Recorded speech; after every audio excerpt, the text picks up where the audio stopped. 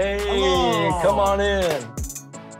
I booked a private chef's dinner just for the two of us. And during the dinner, I'm going to ask Vanessa to be my girlfriend. Oh, wow.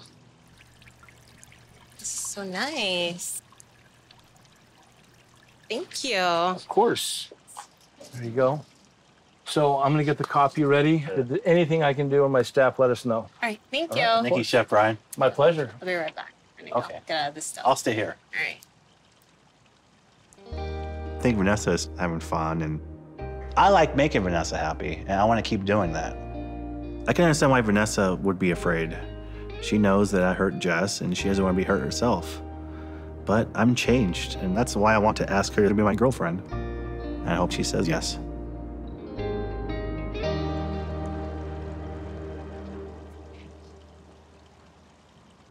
Well, hello there. Hello there.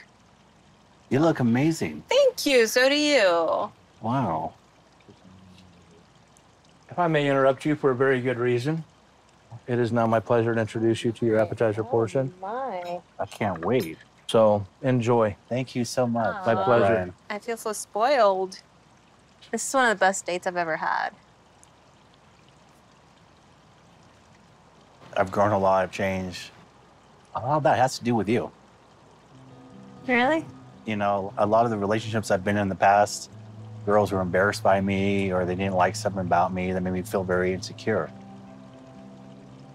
And it wasn't until I started hanging out with you and just being your friend, I was like, oh, I'm actually normal. I wouldn't change anything about you, darling. And I want to build something. I feel like, you know, my friends are having kids, they're getting married. Mm-hmm. I want that. I really want to put all my effort into you.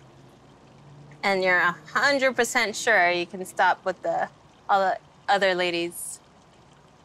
Yeah.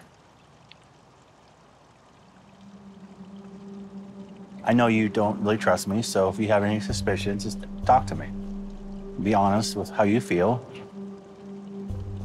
I don't know. I don't know if you're willing to actually talk about things. You can count on me. There's only one girl that I want to spend my time with. I'd like to make you my girlfriend.